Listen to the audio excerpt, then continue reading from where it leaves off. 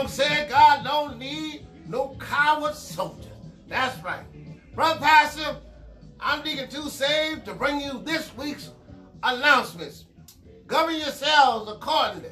Whether you're online, offline, somewhere line, a line, or not line, or whatever you're doing, these are your church announcements. Well, let me get my glasses so I can see here. You know, I can't see without my glasses. There we go. Now, Brother Pastor, as you know, today is National Day of Prayer. Now, I want to thank you for not allowing the deacons to say the prayer. We all know that the deacons don't know how to pray. Ain't no deacon can pray like me. I know. There's corporate prayers and there's private prayers. And I think the deacons get it mixed up when they get to church, send the Lord down to the hospital, to the convalescent home. They send him to the doctor, they send him everywhere.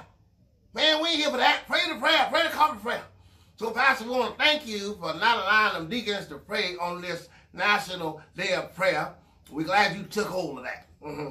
Now, next we have, to all the churches that still have senior choirs, we've been dealing with these seniors for a long time. We love y'all, but y'all don't listen.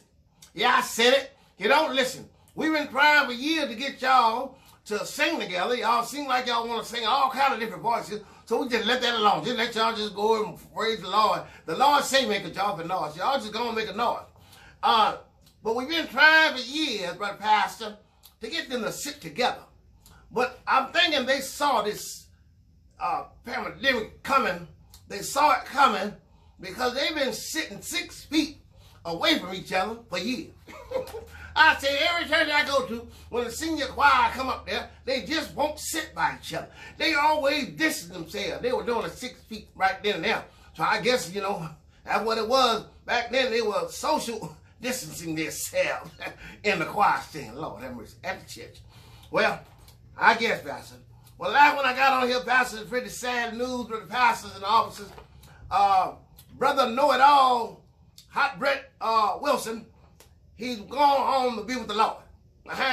We want to say to his family, we're praying for you, but we know what you've been going through, and we were going through it down here at the church. Pastor, as you know, you should know, all the members know, nobody didn't want to say nothing but me. I kept on asking them, brother, do you want a mint? Do you want a mint? Brother Wilson, brother Know-It-All, brother Hot Brett Wilson didn't want to listen to me. And they tell me he was wearing his mask and he fell over. And people wonder what had happened to him. And they said some of our members were walking by and they were trying to give him mouth to mouth, but the members wouldn't give him mouth to mouth because they knew. You hear what I say? They knew what was going on with him. So, Pastor, they're going to have his funeral service. We said that he killed himself. It had nothing to do with COVID-19. No, COVID-19 wasn't none of that. He flew around and had that mask on and his breath took him out.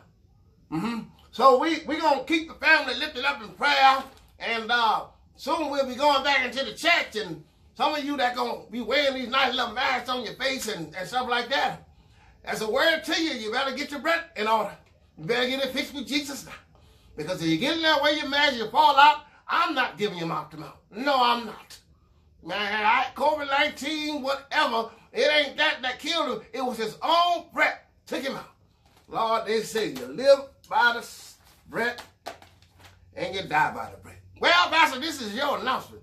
Now, I see the hand in the back. I told you I don't take announcements while I'm doing them. Well, I'm Deacon Too Saved, and these are your announcements, and I gotta go.